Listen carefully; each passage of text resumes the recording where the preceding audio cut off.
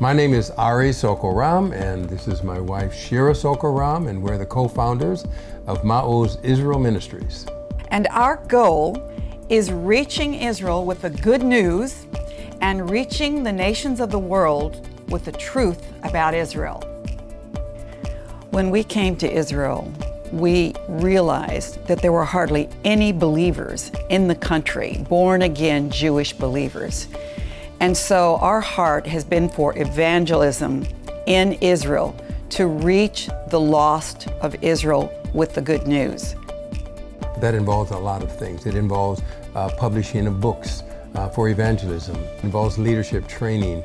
It involves new immigrants and evangelizing in the country and raising up Sabra believers in the country. So we realized that media is the way to touch people. We have been developing and producing music, helping young Israeli artists do their first albums, to give them a springboard to go on and reach out to the nation. We are now giving scholarships to 30 young kids who are really good in music. We're upping that to 60 this year.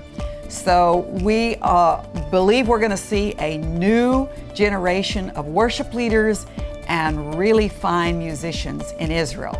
Shira and I both, we wake up in the morning and our first prayer is, oh God, save Israel, bring salvation. And so what we find ourselves doing, we have to work harder to get books out. We have to work harder for leadership. We have to reach out more to the new immigrants. We have to reach out more to the youth.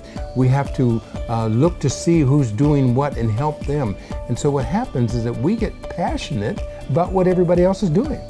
And so that passion for Israel to come to salvation gets spread out through all of these ministries that are excellent. And it's all they need is a little help, a little push, a springboard, and they're fruitful.